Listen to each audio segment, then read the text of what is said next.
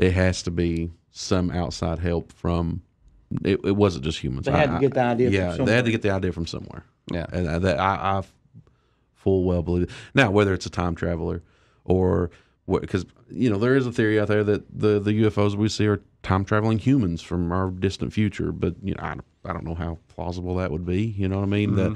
The UFO thing sounds kind of strange until you think about how big the universe is and how many Planets, billions and billions stars. of years old this planet is, and you can imagine. You are billions and billions of years old. so we are all stardust. Yeah, very fact. Very fact. But- Big facts. So I've always thought of you as Stardust. Mm-hmm. But okay, like so it. I mean, we just don't know what's going to happen within the next 100 years. That's why it's almost impossible for us to wrap our minds around some of the weird things that go on in this world and try to make sense of them, because we are still very ignorant.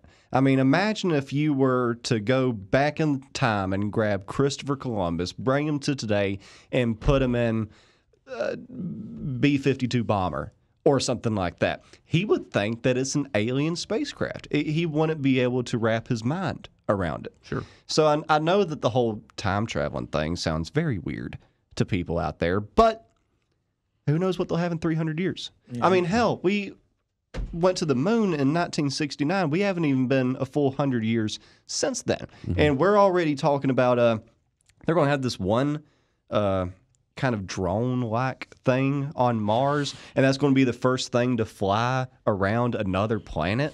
It's pretty wild. Yeah, Now, definitely. you have to ask his theory on drones. He thinks birds are drones.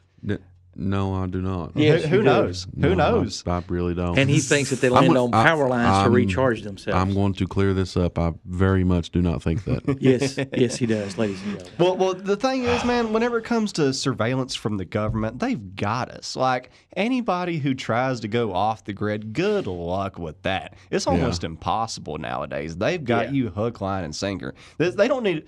That's funny, like whenever people's like, "Oh, don't get the vaccine. Bill Gates is going to put a tracking device in you." They don't need to put a tracking device in you, dummy. They've got it right here. Right here. They know exactly where you at.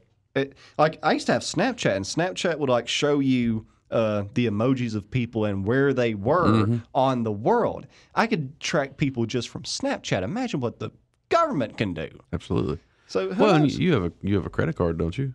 Exactly. There's a chip in it. Exactly. I mean, yeah. I mean, like literally. Do you have one? Yeah. You want to share that number? I don't. Okay.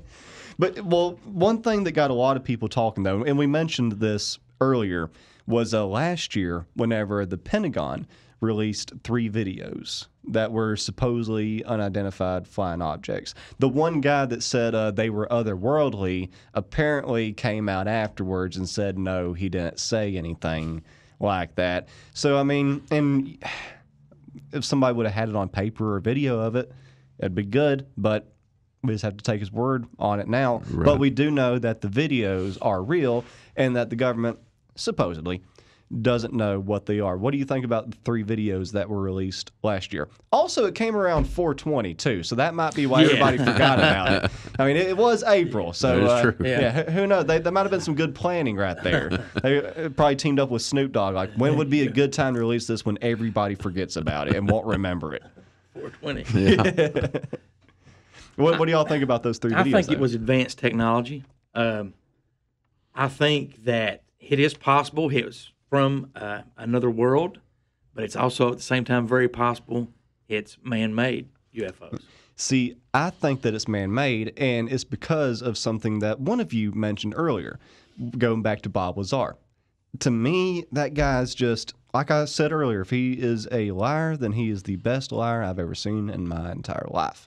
But, and like y'all said too, some of the stuff that he mentions eventually comes to be true. And one thing that he said in that documentary was that the craft rotated. Mm-hmm. Yeah. And in one of those videos, you will see the craft rotating. So, and like you said, it may be like man operated. We may have just finally figured that out, or who knows?